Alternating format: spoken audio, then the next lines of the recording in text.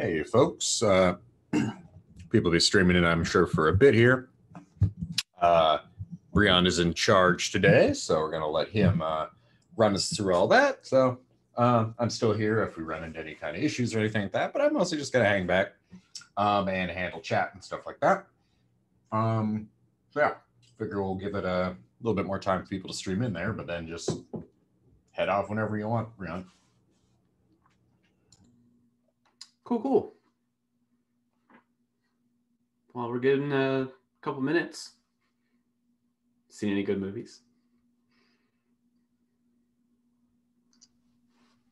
I haven't seen any good movies, but that sweater is amazing. Thank you. You know, it actually gets better. It has a front pocket.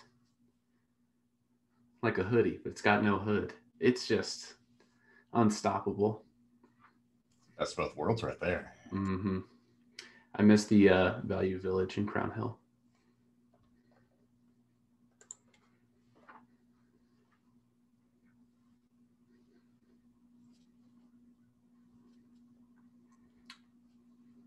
What were we talking about? Movies. I watched Alien again. Did you know that movie was like in SIFF?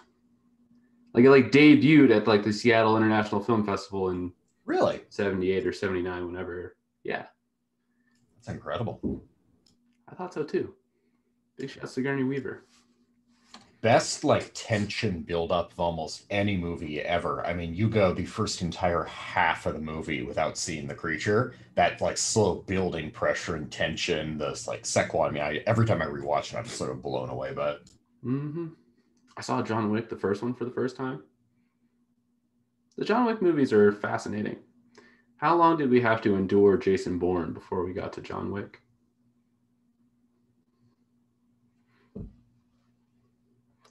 John Wick has the best subtitles of any movie. Oh, the closed captions? Yeah, because it emphasizes words. They'll be like, oh, they call him the Baba Yaga, and Baba Yaga will turn on fire. It's very cool. The style of it is the thing I think that's blew me away the first time I watched when John Wick. I think it's got this very cohesive style and world that they don't explain in the first movie, which just makes it a gem. Mm-hmm. Okay, that's enough pontificating about nerdy movies. We're here for a specific reason. This reason. So let me open up what the homework is. Chuck, can you make me a co-host, please?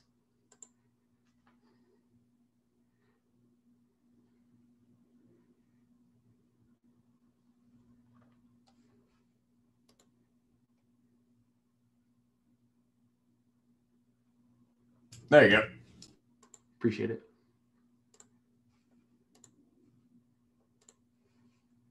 All right, cool. This is what you're all looking at. Homework 5, RMD, had no troubles getting to this stage. Okay, so the plan is we're just gonna crawl through the homework. We're just doing the part 1, which is the homework for this week.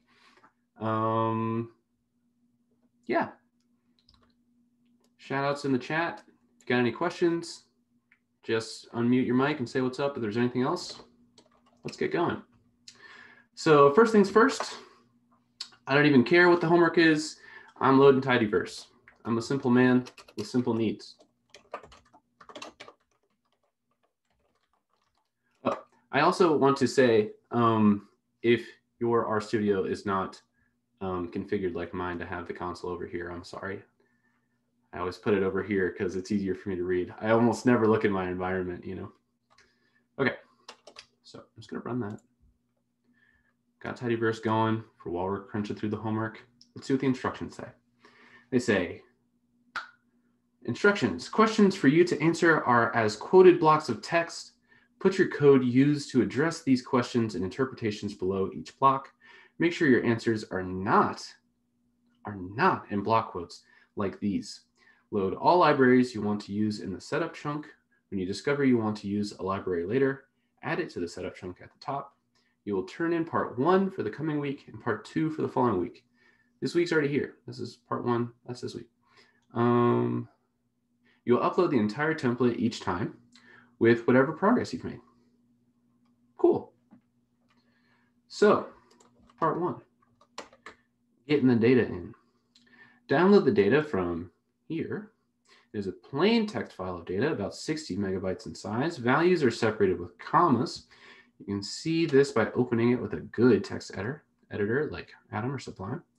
Not Notepad. Don't do Notepad. Notepad++, not Notepad. Save it in the same folder as this template. Read the file into R. You'll want to use the cache equals true chunk option for this and potentially other chunks. Cache equals true will allow R to read the file only once to save time. Okay. Goodness. I'm sorry, y'all. I took an L. I did not do as this instructed, and I did not save it into this directory. I'm so sorry. So I'm going to cheat real quick. I'm going to just do this.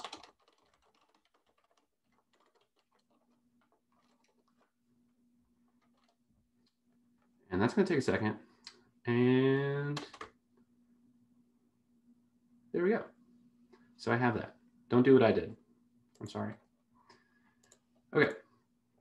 So in inspecting the data, we're going to use the glimpse function to look at the data, describe the data in their current state. How many rows are there? What variables are there? What kind of values do they take? Don't list them all if there are many. Are the columns sensible?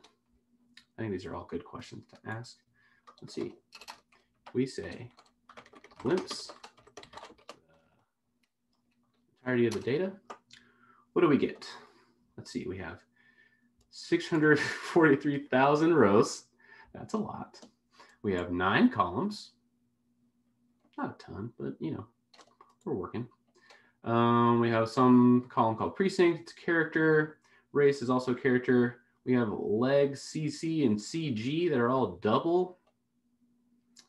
Let's keep that in mind. Counter group is a character. Party, sure. Counter type's also character. Sum of count is a double. So I'm already thinking all of these double things, I'm sort of unsure whether or not these are real numbers or some sort of factor. And the character things just kind of is what they are.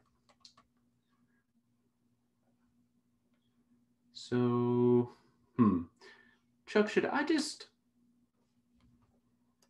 answer these kinds of questions here, or should I just do all the maths, all of the stats things? You can. I mostly sort of usually talk about them. So you basically kind of talked about it there. You don't necessarily have to fill the stuff in. It's sort of like, you know, their job to do a little bit of writing here and there. I would sort of just say discuss these things as you go. And so you'll walk through each one of the variables and sort of chat about them. And folks can take their own notes of whatever they want as you go. Bet. Thanks. Okay, so let's review what questions we have. How many rows? We address that. What variables are there? We address that. What kind of values do they take? Bunch of doubles, no shouts. Are the column types sensible? Sensible enough. I mean, looking at it, I can tell it's administrative data and that we're going to have things to think about later, but right now, we're moving. So, in addition to looking generally, look at each variable individually, except consider leg, CC, and CG at the same time. I'll tell you now that these 3 aren't likely to be useful to you, but maybe guess what they are. Okay. We'll get to play a fun guessing game later, y'all. Remember, these are real administrative data, so they may be really strangely structured. Yeah, I have no doubts already. And some variables are indecipherable. In real-world data work, you often have to get by with intuition or poking around online with regard to the nature of your data. Here, useful ways to look at 10 unique values of individual columns given some data and a variable of interest. So we could say with our data, and then we get all of our distinct unique values for some variable, and then give me the first 10 rows. So we'll be doing that for a lot of our character variables. Another thing you might want to do is get the frequency or the count of all of our distinct values, where we would do our data, and then count for some variable, which again will probably be a character. So let's get started doing that. We have our data raw. We're going to pipe it, and let's see, precinct. We can count precincts. Oh, 2,517 rows. Yeah, they were right. They were right. I mean, look at all this. This is too much. I don't need to look at all that. Let's just look at the bottom 10. Okay, we have some precinct names with some sort of designation here, and there are 243 rows associated with that particular precinct name. Cool. Question. Yes. I just want to see the ones, for example, that start with M. Just the precincts that start with M? Yeah. Okay. Let's think. Which way should we do this? I think that we could...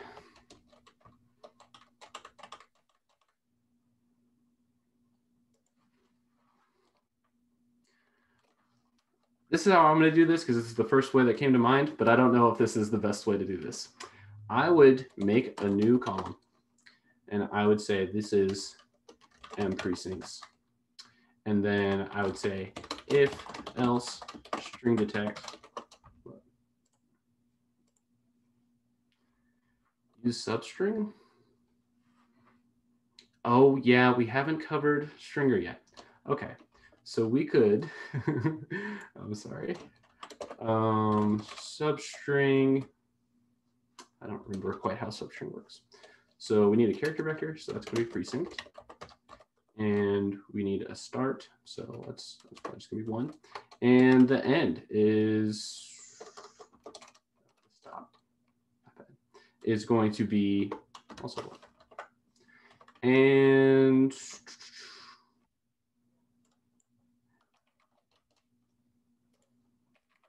then we can say equals equals just M, right? And if that's true, give me a 1. And if it's not, give me a 0. And then I'm going to filter M precincts equals equals 1.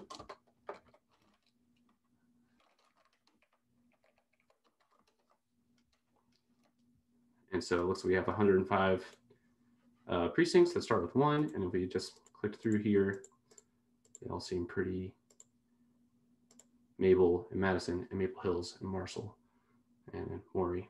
Shout out to Maury. Sorry, can you go over like all the things in the substring, like what each of those components are? Sure. So Chuck might have to correct me if I'm wrong because I don't use substring, but I'm pretty sure what I've done here is that I am cutting down this string that I'm feeding it here. So I'm giving it this column precinct. So it's reading each one of the things in that column. I've asked it to only read the first character in that string. So I said start on the first one and also stop on the first one. And then if that thing that you're reading is the same as this string that I'm giving it, just a capital M, then give me a 1 in that column. And if it is not equal to the string M, then give me a 0. And then I now have a column that says, if it has an M in it, it's a 1. And so I filter to just the things that are 1 for this new column. Does that make sense? I see. So the 1L stands for like the end of a column. Yes. So like if we said like 2 here, it would read the first 2 characters, and it would always give me a 0 because it's not going to equal M or just 1M. But I see. And an important thing to note is that L is optional there. That just indicates it's an integer, so you can have it with or without the L. Okay, I was skeptical about that. This was a thing that I intuited. I often, when I'm using string things, put an L, and I just didn't think about it that hard. It's my bad. Shout out to Precinct MV. Yeah, all my homies up in MV. Okay, cool. So we also have race. I'm forgetting if race was one of our doubles. So I'm going to go to the console and type glimpse, my bad, glimpse king raw race. I'm a caveman. There we go. So race is also one of our characters. I'm so sorry. So we can do count race and give me the first 10 of those. Great. So for the advisory vote 14 race, 15,000 of those we have them. I'm still not quite sure what a particular row means in the raw King County data, but we'll get there. So by looking at this, though, it should give you a little bit of an idea about what are in these data. So one thing you could also do is do a head on King Raw just to look at a couple rows, and then that will put this in context too. So if you do like head King Raw, like let's throw that up right there. Okay, we'll look at it. So what you guys probably see immediately, right, is that precinct there, Adair, has a whole bunch of rows for it. Like right now, we see only 6 of them, but notice even for advisory vote 14, there's a whole bunch of rows for that. So look what actually differs across these rows, right? What differs across these rows?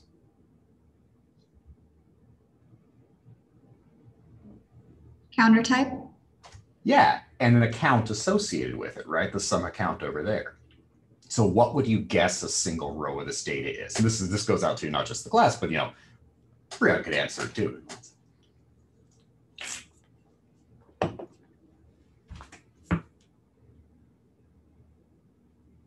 So what does the number 183 there mean? 183 people like voted to maintain the advisory vote 14. In the precinct Adair. That's what a row data is in here. It's a count of votes associated with some particular county. Okay. Yeah. Yeah, that makes a lot of sense. I have a question in the chat. Nicole Casanova, do count and distinct accomplish the same thing? Kind of. The count does take distinct into account when it does it. So let me show you. So when we have King Raw and do distinct race, so what we'll get is just like the first unique values that we see in the race column. But what count does, it actually groups by each of one of these distinct race names, and then counts how many rows it has of per each of these distinct things. Does that make sense? Yeah, it does. Thank you. So it sounds like that one makes it kind of more organized and easier to digest when you look at it. Yes, I'd say so. Because you could even say like count is actually skipping a step of doing where it's like more explicitly saying that we're grouping by each of the things in the race column and then counting how many rows there are. Thank you. You know.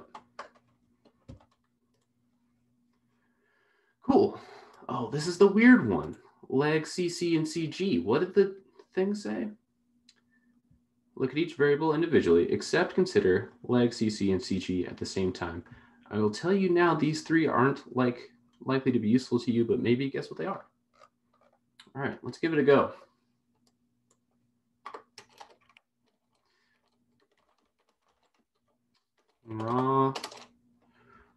What would y'all like to do? Should we count by all three of the things? That seems like a good start. They're doubles. I mean, maybe we should just get a summary of what they are. They might be numbers.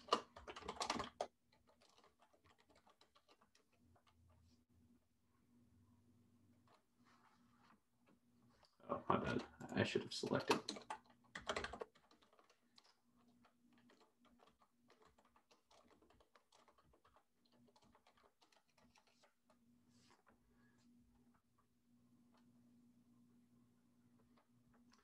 Okay, so for this leg column, we have 48 is the highest you can get. 1 is the lowest you can get. There's 224 missing. CC, the lowest you can get is 1. The highest you can get is 9. There's 224 missing from there. There's no missing for CG. The highest is also 9, and the lowest is also 1.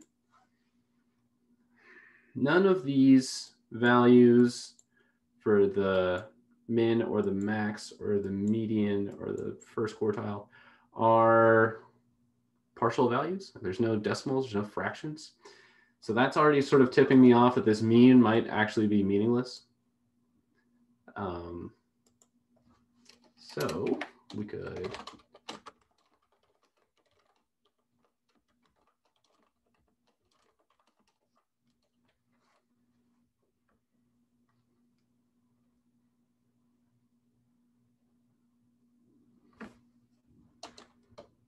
what do y'all think? What do these things mean?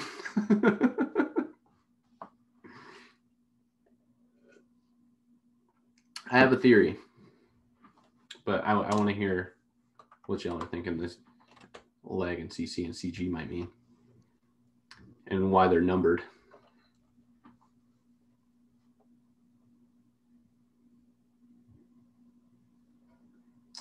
Leg is legislative district, CC is county council district, and CG is congressional district.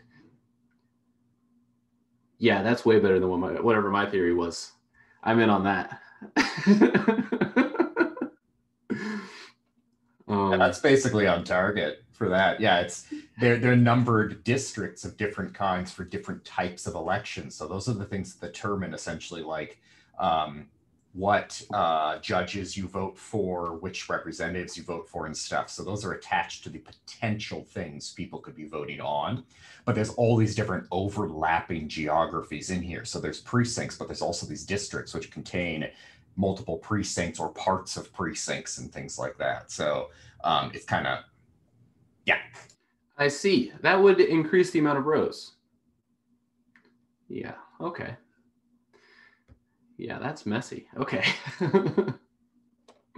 For clarification, the reason I think that would increase the amount of rows is because let's say we have a precinct called A and there are legislative district 1 and 2 in it. That means they would give a row for each one of those things, even though the vote that we're interested in is only at the precinct level. Does that make sense? In the data you're looking at now, there's luckily no multiple observations per precinct, but in general, yes, that could be a problem. Oh, okay. Thank goodness. I always assume the worst when it comes to administrative data. Okay, so we have counter group. I'm in the 8th congressional. Dude, I don't know what congressional district I'm in. I'm not a bad citizen. I don't vote in the state. Oh, okay. But I have once again forgotten what counter group is, so I'm going to glimpse again. Counter group is a character. So why don't we just do what we've been doing with characters? We're going to do King Raw. We're going to count counter group. And let's just give me the first 10.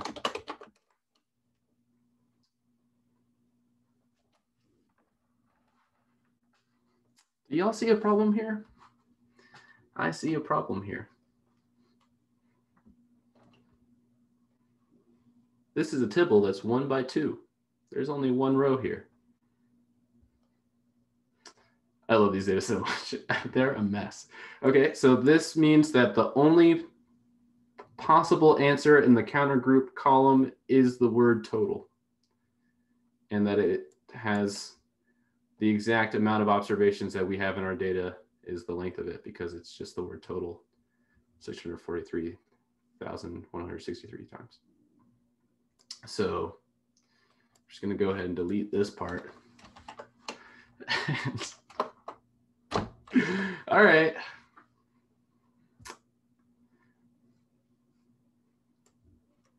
This is one of those things you get with real administrative data. You get columns that contain literally no information.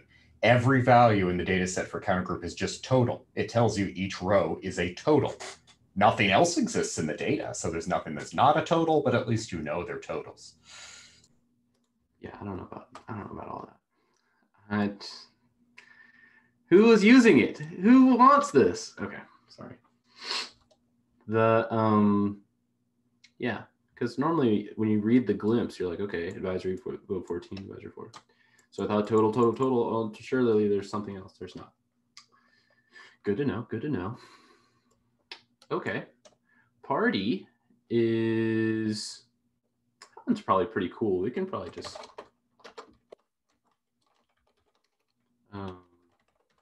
do distinct party with a capital P. Yeah.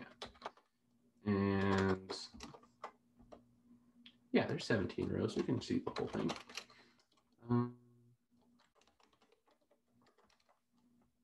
Does that not print out the whole thing? Okay. If you feed it directly to print and tell it a number, it will do it. So if you pipe it into print and do like n equals 20, it should show them all. Okay.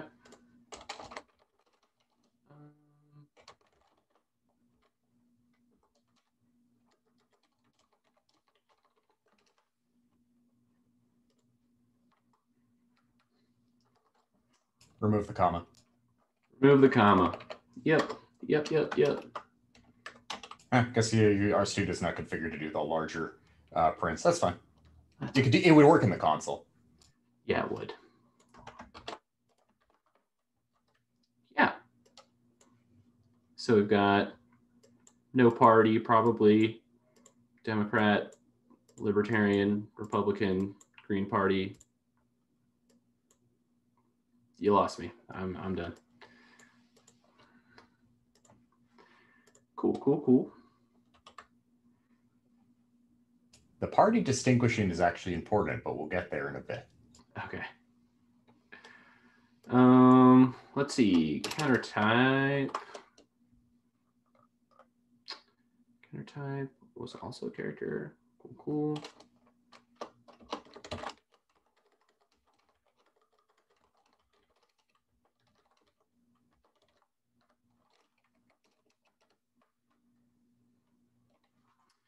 Okay, so if we count these, okay, some of these are names, which suggests to me that they're candidates of some kind.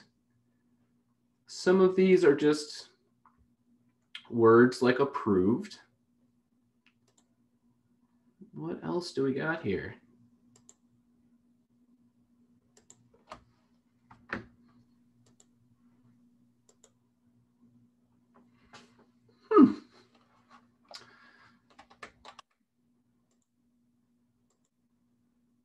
But then what is sum of counts? Would that just signify how a voter voted? Well, these are like individual rows for a type of outcome, like what they voted for? Yeah.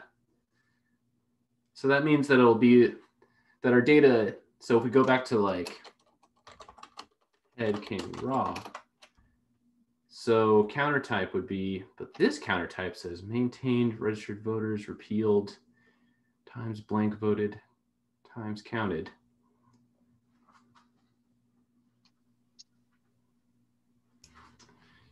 Think carefully about it and look how the number for times counted relates to the other numbers you see in that particular precinct. Times counted 485. Yeah, so this data needs to be turned sideways eventually, is what counter type is telling me.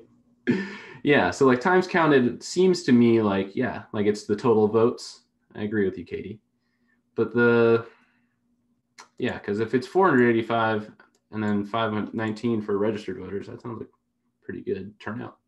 Yeah, so if you count it up, so look at 183 plus 251 plus 51. You just type it in console and get it. 183 plus 251 plus 51, 485.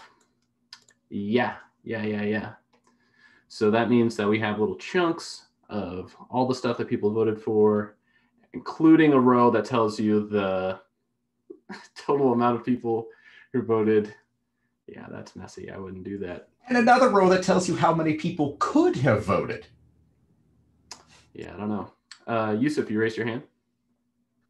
Yeah, sorry. I'm not sure if we have, feel free to ignore this if we don't have time for sidebar, but I'm just wondering if we could just look at Adam Smith's row. Look at Adam Smith's row. But if we don't have time, like it's all good. Like, let's just do it. We could do that. We could do king raw, filter counter type equals. So these are all the rows for Adam Smith. So we see we have like the different districts. I guess he was only up in Congressional District 9.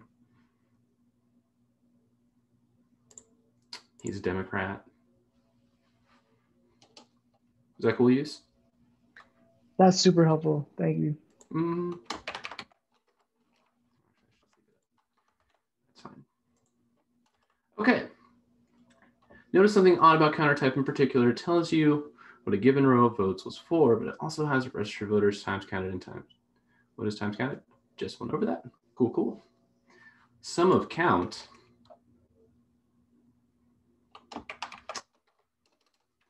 Okay. Here's an idea. We could do the raw data, and then what if we select the, what was the other one?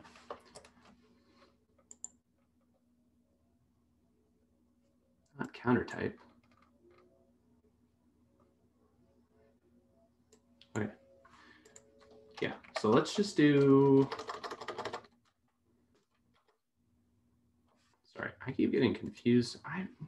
I should just get 2 screens. I really should.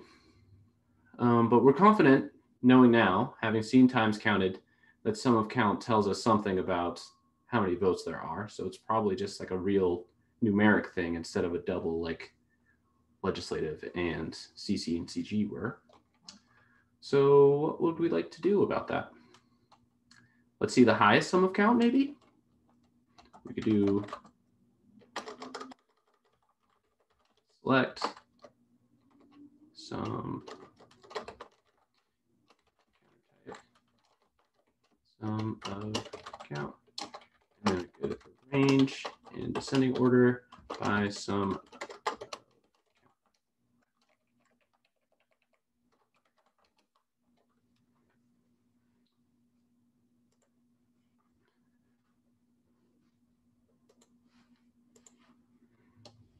Okay, so what is this telling us?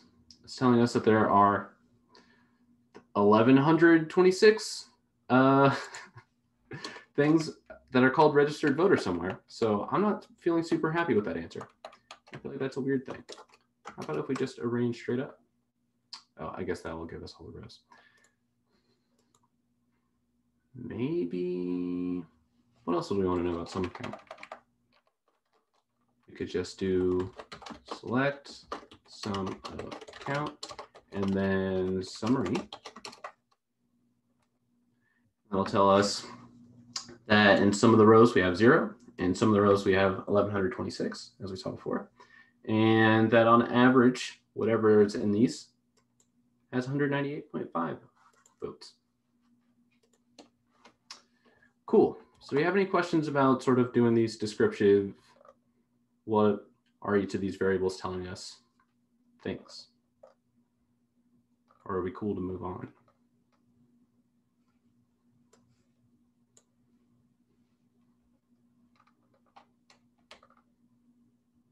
So before we go on, everything was covered there, but it's just good to like think about this process that sort of Breon was just walking through as the sort of thing you'll do when you encounter a new data set. I recommend you look at exactly what you have and you kind of use your intuition and maybe you poke around at some stuff until you kind of figure out what things are. It can be sometimes hard to figure out exactly what it is you want out of things. It's like, we know we probably want to work with some sort of like counts of votes and stuff, but figuring out exactly how to get that and how the data is represented takes sort of just like staring at each thing independently, but also seeing how they sort of relate to each other in the whole data frame. It's sort of an organic process, just like this. So just sort of think about what you've seen here and apply it to your own stuff later on.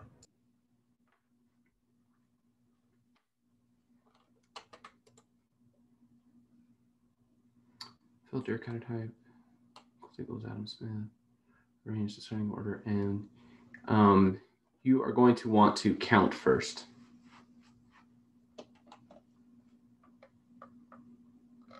If he wants to sort by sum of count the column, replace the n in descend with sum of count, if that's what you're after. Cool. Okay. So moving on to the section, the quantities of interest. We will focus on only the 3 major executive races in Washington in 2016. So president and VP, governor and lieutenant governor. With these races, we're interested in 3 things. 1, the turnout rates. For each of these races in each precinct, we will measure turnout as times votes were counted, including for a candidate blank, write-in, or overvote, divided by the number of registered voters. Okay. Number 2 thing we're interested in for these 3 races, differences between precincts in Seattle, like Seattle proper, and precincts anywhere else in King County. Again, these data are not documented, so you will have to figure out a way to do this. That'll be something.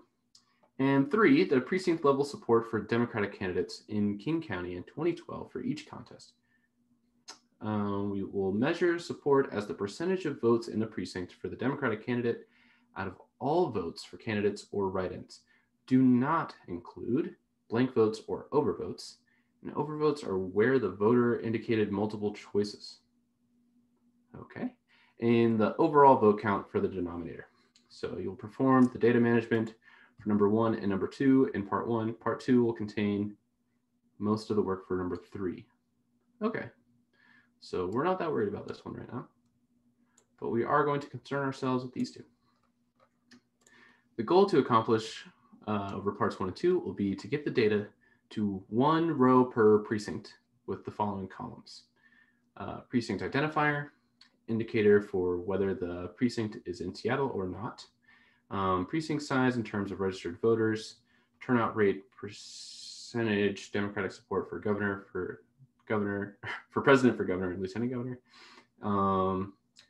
This section describes the steps you may want to do to get the data organized and provide some hints and suggestions for methods using tplyr and tidier. Okay, so first we're going to be filtering down the data. For what we want to do, there are a lot of rows that are not useful, like leg. We only want 1 pertaining to races for president, governor, and lieutenant governor. So let's trim everything down. You will want to see how these things show up in the data. The easiest way may be to 1, display every unique value of race and find which ones match our races of interest. Then 2, filter the data to those races. Yeah, okay, let's get started with this first part. Display every unique value of race and find which ones. Okay, so if we wanted every unique value of race, we would say king raw, and we would say distinct race. I want to see them all. So I'm going to pop over here to the console. And Chuck, how do I cheat and show all of them? That print trick I said before. So you go distinct race and then pipe it into print and say like n equals 100. Awesome. Okay. Okay. Alphabetizing it makes it a little easier too. Ooh, yeah, yeah. So we're also going to arrange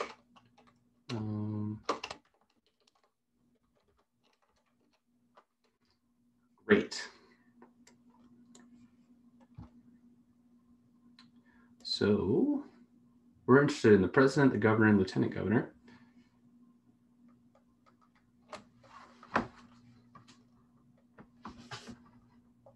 There's governor. Whoa. Number 26 here. So I'm going to write that down.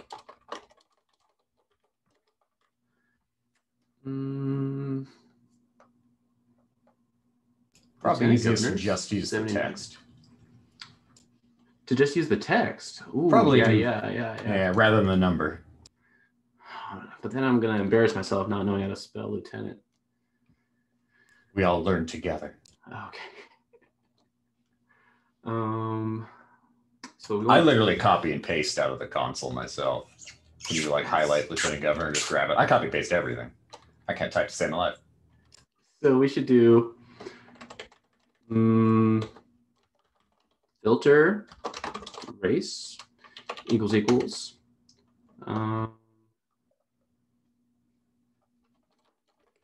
governor, or race equals yeah. I'm not gonna make a fool of myself today. Or race equals. And how do they write down president? U.S. president and vice president here. Okay.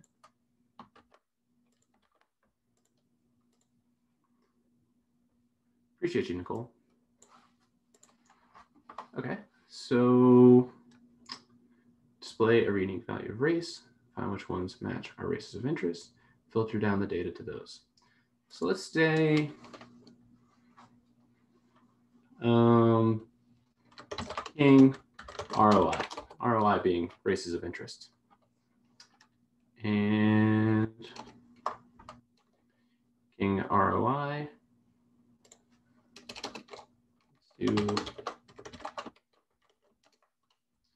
has 65,000 rows. That sounds pretty solid. That sounds like we cut down quite a bit of our rows, down to like 10% of them now.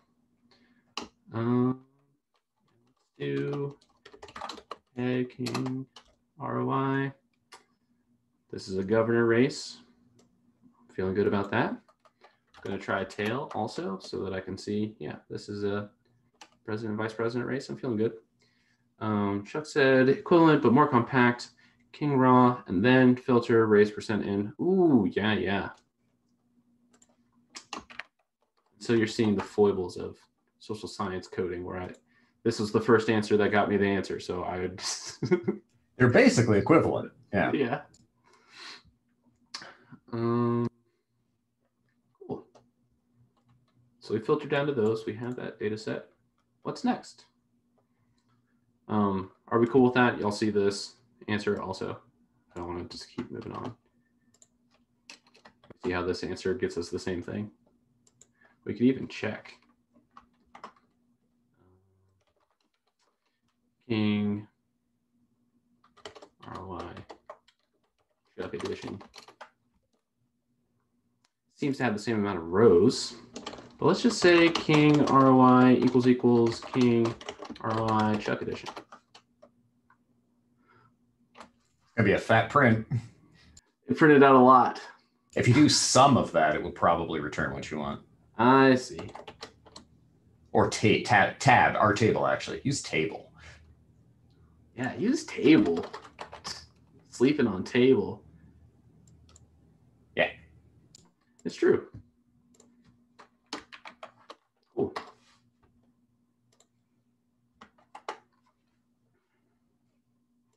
Okay, cool. We're moving on to Seattle precincts. Y'all got any questions? Okay.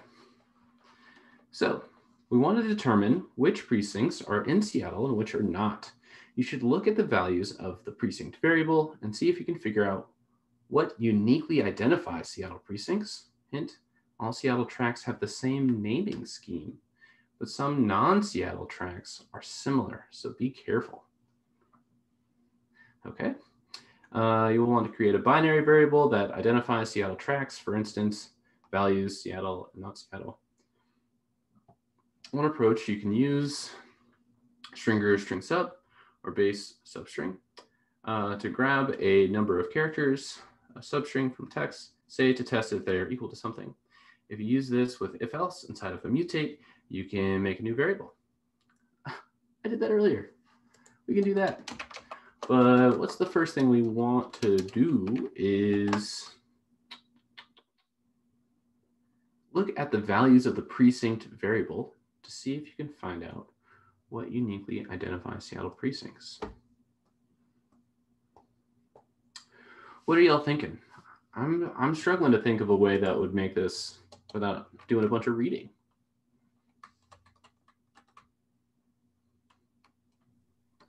How I did it was, well, I don't know if this is the most conventional way, but I went into the variable, like the one with the raw variable, and then I just went into sum of counts, and I figured, well, if it's Seattle, it probably has the most vote counts. So I went there and I saw that it had SEA in front of it, and I assumed that those are Seattle precinct. Gotcha. I see. So you did that from the raw data. Do you think we need to still do that if we want to try it here? Can we just use the ROI ones? Let's see. Yeah, just go ahead and do it. Yeah. Let's do arrange by sum of count. You want to do descendant. Ooh, yeah. I'll say that's one of the most clever ways I've ever heard somebody think of solving this problem. Most of the time you have to like people just browse through the whole list. Thinking about that is very clever. Yeah, 100%. Yeah, non-conventional. No, that was innovative.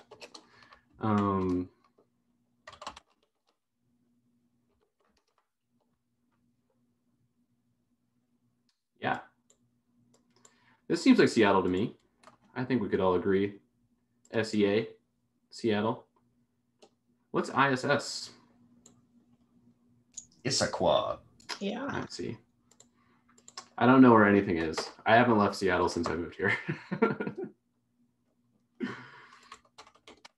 There's a good way you could figure out if it's actually SEAs for Seattle, because you'd think there'd have to be a lot of them, because Seattle's like a very large chunk of the area of King County, which is what these data are for. So you should expect to see a lot of those SEA ones. So when we filter down to the SEA ones or create the variable, we can just tabulate it, and we would expect to see a lot of them. And that would probably signify to us that we're probably right.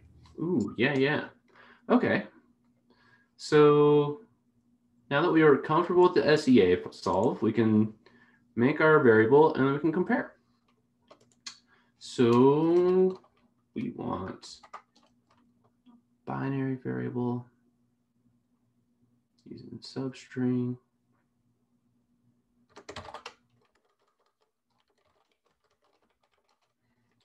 Mutate if else.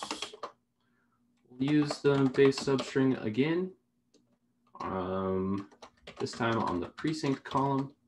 Our start is going to be 1. Our stop is going to be 3.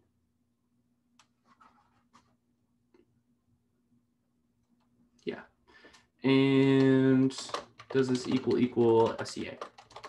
And if it does, give me the word Seattle. And if it does not, give me the word Seattle. And then we'll run it. And if we scooch over here, we see that we have this. I did not name that. Oof. is there a correct way to filter based on the precinct name? Filter string extract precinct Seattle. You wouldn't want to use string extract for that, but you could use string detect. But you probably want to use SEA or some, maybe not exactly SEA, as we'll see in a minute. Yeah. So I'm going to name this variable C flag. And okay, how about we do count C flag.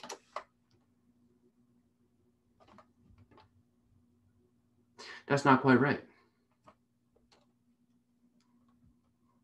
We expected that this was going to be like way higher than this one. No, not necessarily larger, but a lot of them. In fact, it actually might be slightly higher than it should be. Excuse me? Okay. So filter it down to the ones that are C flag and order them by their precinct, and then look at the head and look at the tail. So you're saying filter C flag equals Seattle? I'm confused by what you described to do. This. And then look at the head, and then look at the tail. So head, that seems like Seattle, governor race. Yeah.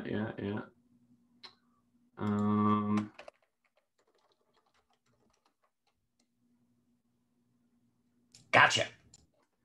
Where is Seaview? Seaview? Okay. All right. Chuck's playing tricks today. So let's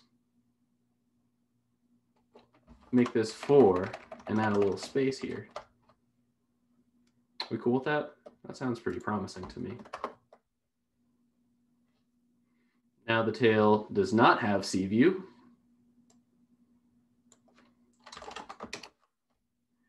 And neither does the head.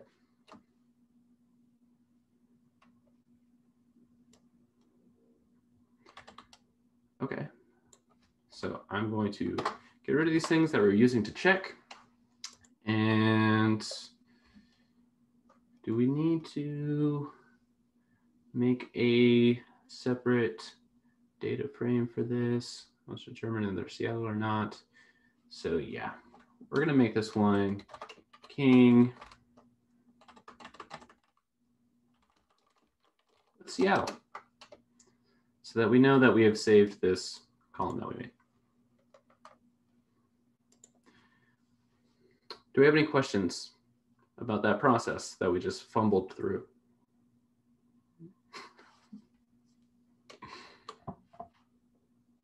This is a good example of something where you'd make that little, that sorting and get the SCA ones, and you might go quite a ways down further on and suddenly realize you've got a bunch of extra precincts and you don't want. And luckily, if you're doing this all programmatically like this, all you'd have to do is go up and change that, and then all the rest of the code would change on it for you, because you wouldn't have to modify anything if you'd done things in like kind of a reliable way. But that's like one of those sneaky ones. When you make like a new variable, something that you think is going to separate some stuff, sort it, check the beginning, check the end. One of them, if there's a problem, will probably be visible that way. Wait, I have a question. Can you scroll up a little? Yeah. Let's see. So okay, never mind. I got it cleared up. So what you're doing here is that you're taking the table from the previous question and then adding a column to it? Yes, I am. Okay, cool. Thank you. Mm-hmm.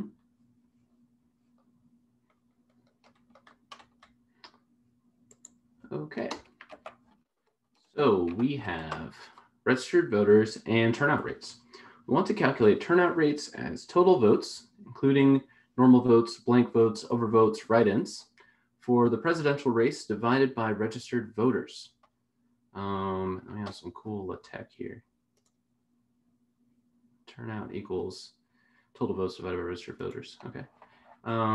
Hint, you'll want to look at counter type and sum of count at the same time within each precinct and race. Examine how the sum of count values for counter type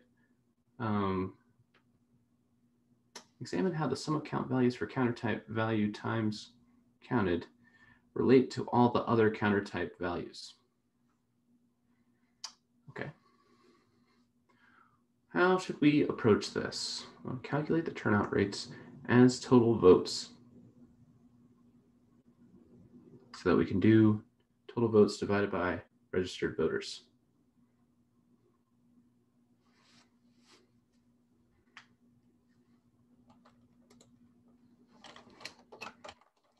Let's look at our data again. Counter type is useless. I should have just gotten rid of it. Let's see. So we have our sum of count in a particular precinct. And we know that we want to count all of the ones that are in there that are not times counted so that we can compare them.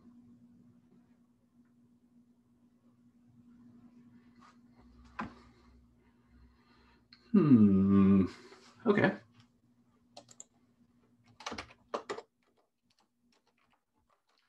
So we have King C, and we want to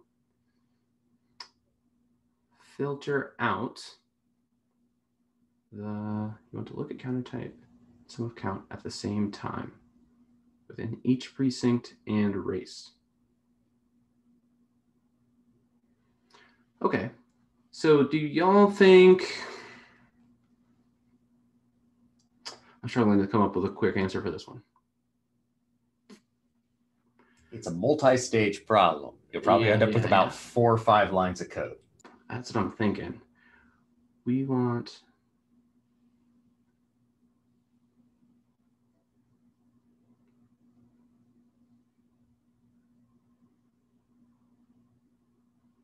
so the very first thing, think about exactly what rows you need to calculate the thing that we're after. So what is it exactly that we're after? And then think about what rows are necessary to get that. I'm thinking that we want, I don't know which counter type rows we want to throw out for sure. What are y'all thinking?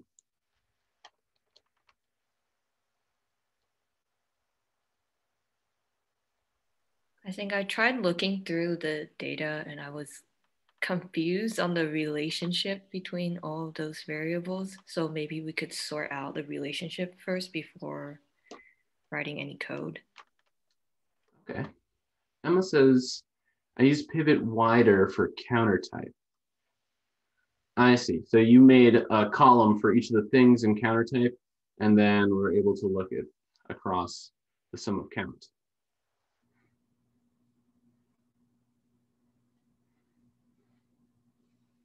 That sounds pretty good.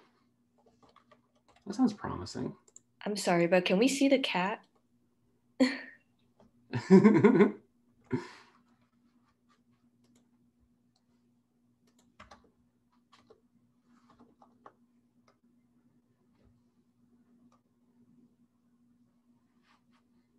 She helps me code and write and teach.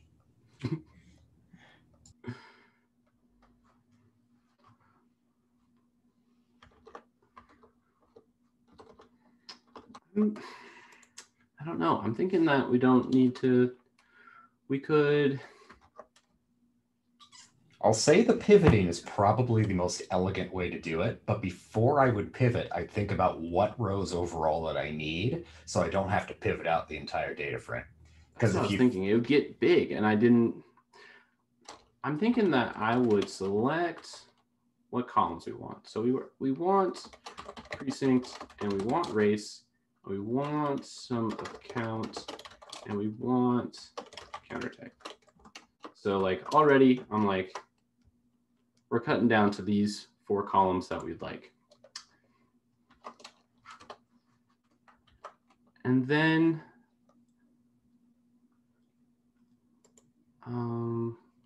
so which race are we interested in?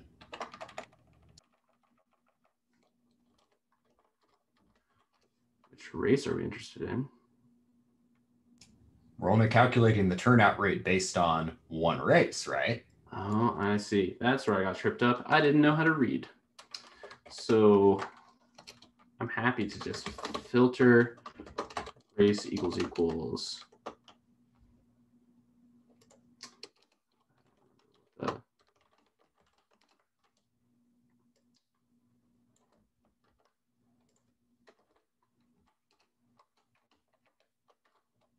okay, so we filter down to this, just the president race, the counter type.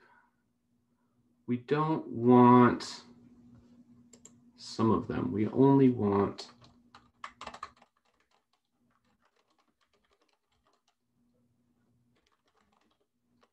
filter counter type equal to times blank voted times counted. We don't want times counted. Well, think about it in one of two ways. What exactly do we want? We want the total votes, including normal votes, blank votes, overvotes, and write-ins, divided by registered voters. There's two ways to get that total. I see, Chuck. You're leading a horse to water. So you could then group by already the precinct and the race. I mean, we don't really have to do the race, but, and then summarize the turnout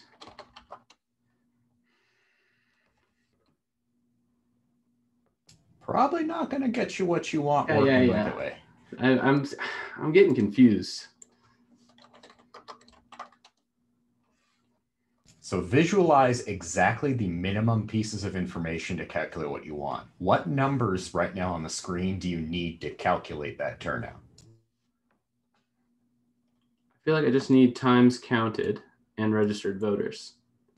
Yeah, reduce it to that. But if, okay, but the,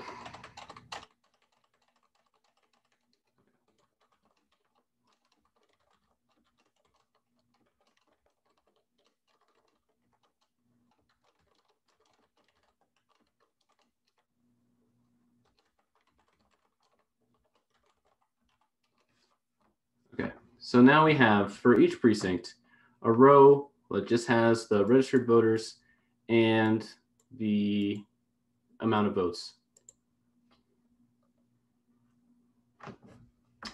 And what we want to do is, do we need to pivot? It's the easiest way. Yeah. So we want to then pivot wider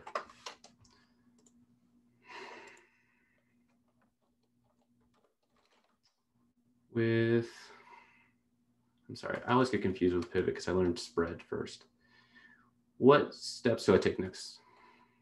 So think about it. The nice thing about pivot is that it actually has like nicely explained arguments. So what column do you want to turn into new column names? I would like counter type turned into 2 columns. So the names come from counter type. So names from counter type. Doesn't have to be quoted. It can just be counter type. You can quote it if you want, but it doesn't have to be, just as a heads up. And then is there like a values from argument, which will be some count. And the miracle will happen. That's wild. Okay. It's actually much easier than gather and spread once you get used to it. I see. I'm so used to the archaic way. And then are we still? Now look at the precincts. There's the correct amount already. Yes, we've taken care of all of our problems because you filtered out all extraneous rows. And by getting down to only counter type and sum of count, there's or times counted and registered voters, there's only one row for times counted and one for registered voters for every precinct. You pivot it out, you have the exact number of precinct row observations. So by doing it sort of this like, by emphasizing the tidiness of doing it, you've actually taken care of all of your weird sort of messy data problems. And this ends up being a very elegant solution. Yeah, and then you can just add a column that's just turnout, and it's just times this is sort of an example of sort of my favorite thing about doing like social science coding is that generally, oh yeah, if you have a quoted there, it's not going to work because it thinks that those are strings and it's trying to do math with them. I see. But this is actually sort of beautiful because this is one of those illustrations where your goal is always to take a hideous data frame like this and turn it into something normal. Once something is in a normal kind of long format, all operations become trivial. So now it's just like, oh, well, turn out it's just calculating this column divided by that column. If you had it in the long format, it would be really awkward and weird, but we've made our data tidy and then we can do the operations we want with it. Cool.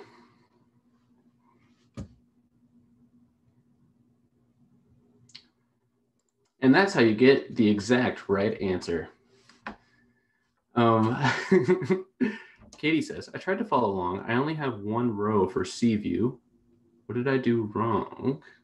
Probably their substring has the wrong number in it. Scroll up to... yeah, here I changed this to 4 and then added a space here.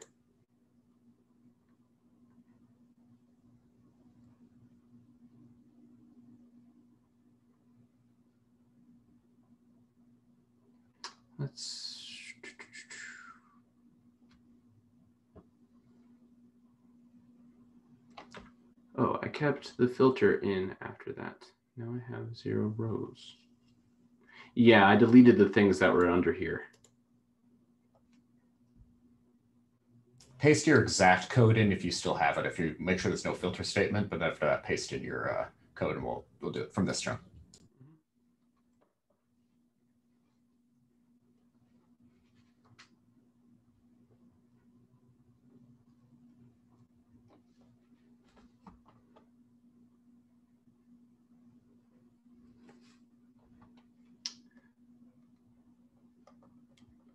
Okay.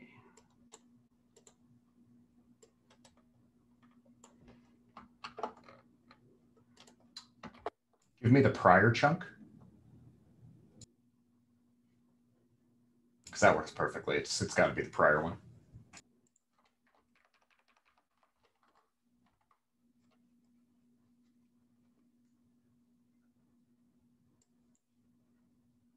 So it should be the one where you create King SEA.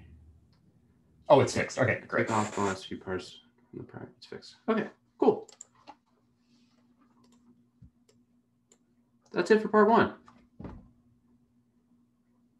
We did it. Wow.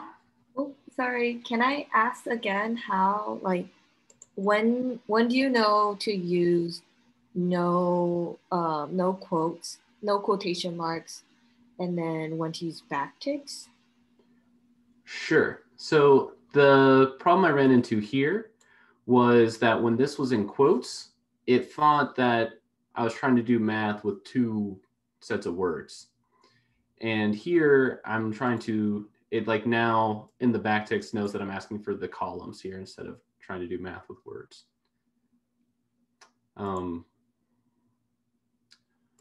But the reason that we don't want it to have those quotes as like a rule of thumb is hard for me to verbalize. Chuck, do you think you could?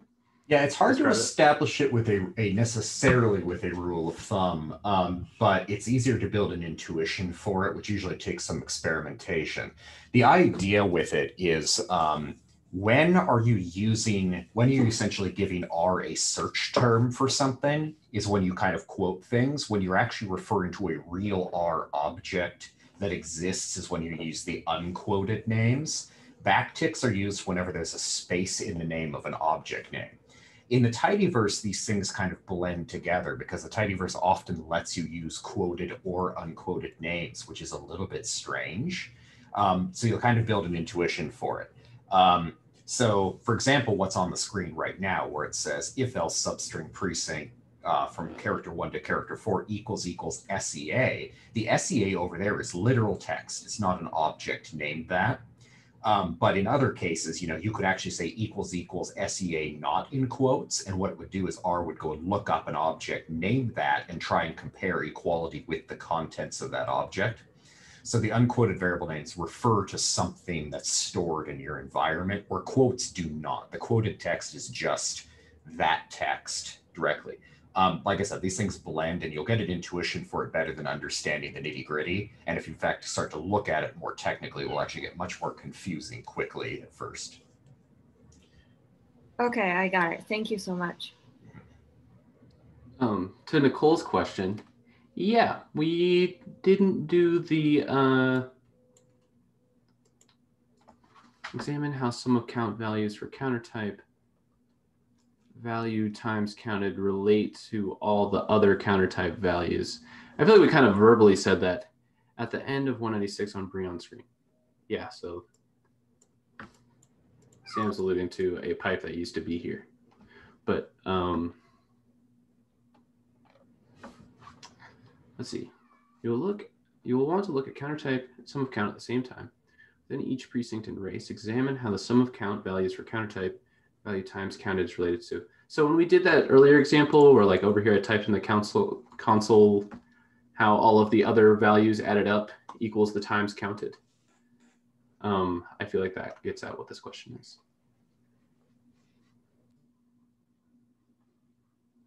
The idea was we used some intuition, right? We looked at like King SEA or something like that.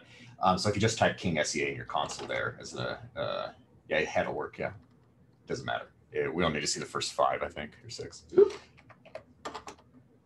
Yeah, so actually, it's not wide enough here to see the data I need. So yeah, that's like, do it right there, and that should do it, King SEA. Okay, okay, scroll over one to the right. Yeah, okay, so this is the thing we talked about earlier. So we have all these numbers like J Inslee registered voters times blank voted times counted. We see like 485 for times counted. Well, what's actually going on here is some of the rows for each precinct are actually summary information, and some of them are actual real sort of observations we're interested in. Times counted 485 is equal to the sum of the votes for Jay Inslee, his opponent, blank voted, and write-ins. And so what we did is, by knowing that sort of identity, to know that this stupid data set contains the sum of all the votes already, we skipped some steps. An alternative to this would be if that times counted row wasn't there, or we didn't know that's what it was, we could instead have manually sort of filtered down to the relevant rows here and summed them all up. So that would be, we would drop times counted and registered voters, sum up within each precinct, and we get that same number. But it's a little bit more of a pain in the ass. So it's easier to know that times counted is there. So if you're interested in how to do that and get the exact equivalent answer, you could instead, I already have this code written, it's in chat. This, except I have different names for objects. So King Flag would be King SEA for you all, would result in the exact same result, but without relying on that knowledge about times counted. So what I did here is I removed all the rows with registered voters and the rows with times counted. I then grouped by the precinct and the race and just summed the total counts of votes in each precinct race. And that actually returns the exact same number, 485. In this case, I've done it for all 3 races, but you could filter to the US president, vice president, you get the same result. I see. Yeah, watching you do it, I'm understanding. I'm following along. I think I was having a hard time kind of trying to logic it out on my own, but yeah, it's complicated. Yeah, this was the answer that I was thinking of, and my brain didn't want to get there. So I'm glad that we talked through this one, because it was a lot. It was exactly the same thing. Assuming you take the second one and filter to US president, vice president, you get the exact same result. But you know, it's neat because it's actually, what's great about it is the top one is sort of getting at this thing using I haven't calculated turnout in that bottom one yet either. So you'd have to then pull the registered voters back in. So the bottom one actually also then requires a left join, which makes it much more awkward, because I have to get the registered voters back, join it back onto that. And so I prefer the top one. Yeah, I see.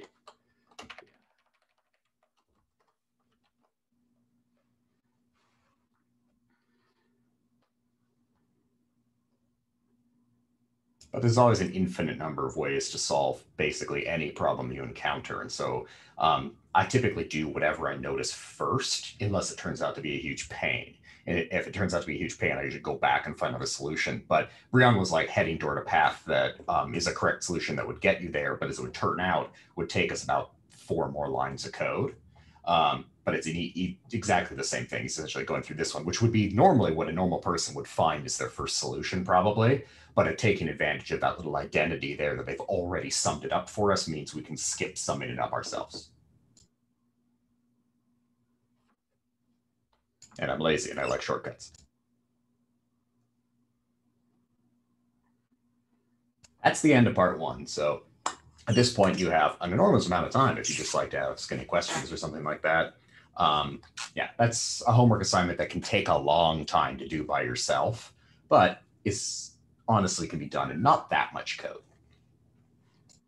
Yeah, the first time I did this homework, when I was in this class, I did not correctly load the data in. So I spent most of the time because a bunch of my columns had collapsed into one column, just separating them all manually. That took a really long time. Don't do that.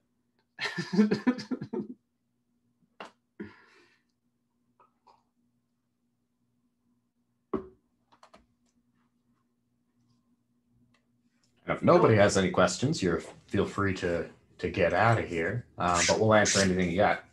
Yep, I'm here. I'm on the clock. Getting this error. Oh, never mind. Sorry. I'm getting this error. Error problem with mutate input turnout. X is non-numeric. Yes. There's not a backticks after each of the column things. So like right here, you're missing a closing backtick for each of your columns. Okay, I think I got it. I just used quotes instead of backtick, or a single quote. Gotcha. All right, take care, Katie. Getting this error. Error can't subset columns that don't exist. Column sum of count. Case sensitivity. Yeah, this Sum of count. I'm a big proponent of all lowercase everything for this reason.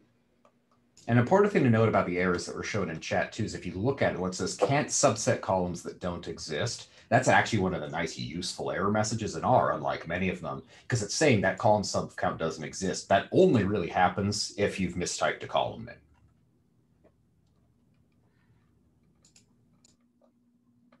The one above it that says error problem with mutate non-numeric argument to binary operator, that sounds like a completely unreadable error. It's actually not. A binary operator is something like the division symbol or plus. So it's saying you can't do math with a non-numeric thing, which tells you the things on either side of the division sign are non-numeric because they're text. They're quoted variable names instead of ones with like backticks around them. The error messages are not completely like nonsense. It just takes a long time to get it sort of what they're trying to say.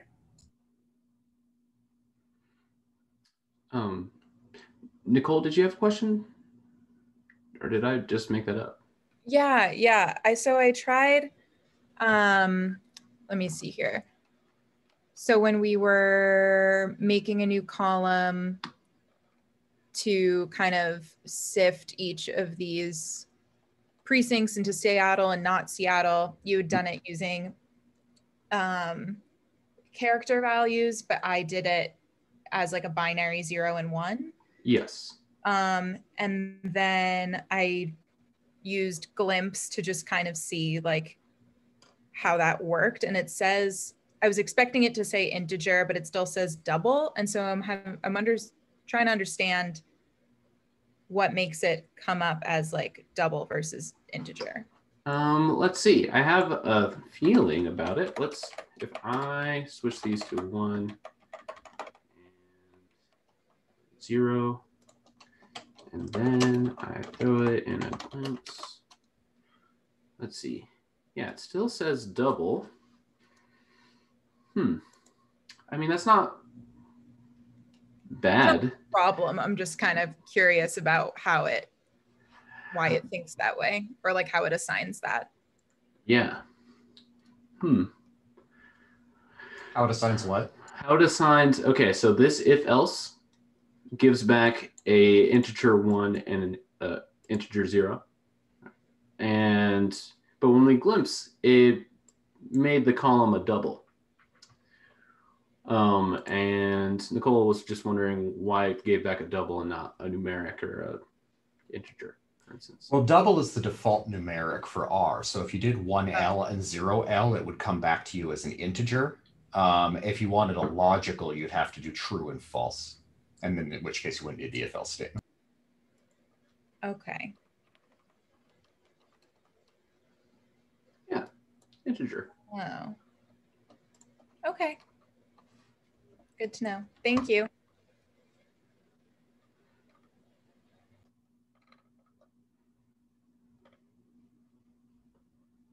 Have a good rest of your day.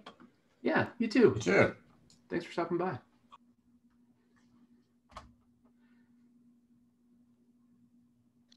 Yeah, thank you. I appreciate it. I'm heading out to, I'll come back next week with many, many questions. Go for Sounds it. good. Thank you. See you on Wednesday. I have a question with knitting everything. Sure. So I have, like, the only thing I have in the chunk settings above is cache equals true. But I think it's my table is showing up in, let me try and see it. Yeah, it's showing up for the last table, like registered voters and turnout rates, but it's not showing up for like the previous ones, like filtering down the data and sorting Seattle precinct. It's only going to show stuff if you have it set to, like, if you don't have it assigned to something. So most likely in those higher chunks, everything's being assigned to an object. So it's not going to show them. Where down when you're registered voters one, you probably have some kind of, you aren't assigning it to an object. And so it's just printing it out. Does that make sense? Oh, okay. Yeah, that makes sense because I have it set to something. Yeah, so just assign it to an object. And if you want to display those objects, use something like head or something on the objects you've created. So if you want to show them in the document, which is a good idea in this homework assignment to just show a head, you create all the objects and then just run head on the object you've created. Okay. And for the last table, like the very last one that shows up, it's displaying. Yeah, it's displaying registered voters and times counted in backticks as column names. Is there a way to fix that? In what way? So like it looks like this, like, but as the name of it with the backticks included? Yes, it looks like that. Are they also within quotes? I think, well, the only time I put it in quote, yeah, is I think the backticks came from the very last line of code from mutate, but I'm not too sure. If you display that in your actual console, the names should have the backticks on them. So if you like print that to console, like for instance, you paste that in, you'll see it has the backticks in the names. The names literally have the backticks in them. It's just that our studio's display in the RMD window hides those backticks to make it look nice. But in the RMD, when you knit, it's going to show with those backticks most likely. Okay, I see. Interesting. For the, like, to get the tables to show from the previous questions, you said to use head. Or glimpse, depending. It depends how big it is. Like, actually, in this case, head or glimpse will both be fine. It's just ways to show it. You're never going to show the entire table because it's always got way too many rows. But anything that kind of gives you, lets you just display a few values. Head is nice because by default it gives you the first 6. Glimpse is nice because it shows you the first so many observations of each column, but kind of puts them in row style. Okay, thank you. Absolutely.